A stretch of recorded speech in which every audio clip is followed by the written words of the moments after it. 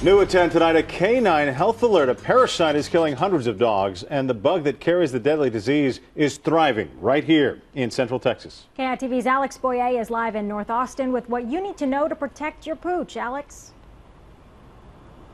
Yeah, check this out. This is my dog Xander, and like most dogs, he loves going on walks. But it's when the sun goes down that he's especially at risk for infection thanks to a bug that likes to feed at night.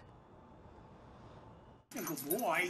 Buddy and his dad were out for a walk when all of a sudden We got around the corner down there and he just sort of collapsed on us. John Hagel and his wife rushed Buddy to the hospital after enduring countless tests. The Hagels found out Buddy suffered a heart attack caused by Chagas. What's Chagas? Basically.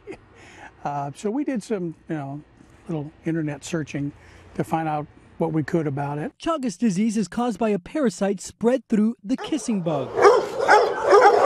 Dogs can get the deadly disease one of two ways. Most of the dogs get infected either by eating the bug or when the bug bites them and then passes fecal material into the wound. Dr. Kristen Kay says many vets misdiagnose Chagas because it's a relatively new disease and initial symptoms can mimic that of other infections.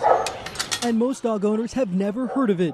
Is that something going around, or? Dr. Kay says a telltale sign of Chagas infection is problems with the heart. This bug is going in and exploding your cells and creating parasites instead of cells that you need. The Texas Department of Health is seeing the highest concentration of infection in B County, but Hays and Travis counties are reporting problems too. What's going on? Buddy's on the list, but he's a survivor. And the doctors keep saying, well, keep him quiet.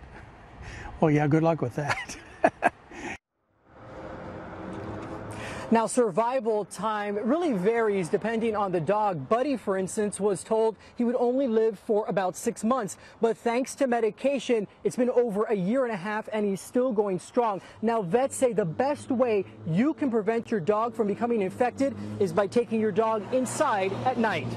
Reporting live tonight from North Austin, Alex Boyer, KITV News.